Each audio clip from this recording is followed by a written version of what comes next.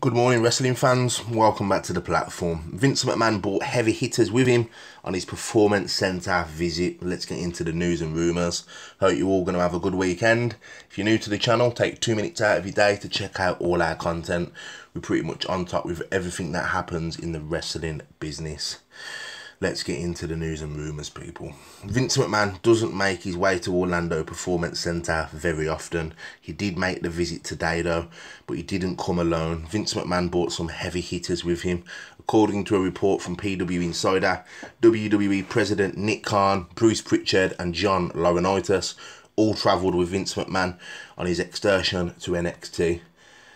They were there to meet with staff and observe the training facility and all of their wrestlers. Vince McMahon, WWE President Nick Khan, Bruce Pritchard and John Laurinaitis were all at the WWE Performance Centre this week. There was a meeting with the staff and observing the training facility. There is news coming out that there will be more releases, people. It wasn't specifically noted exactly what Vince McMahon was looking for in his visit.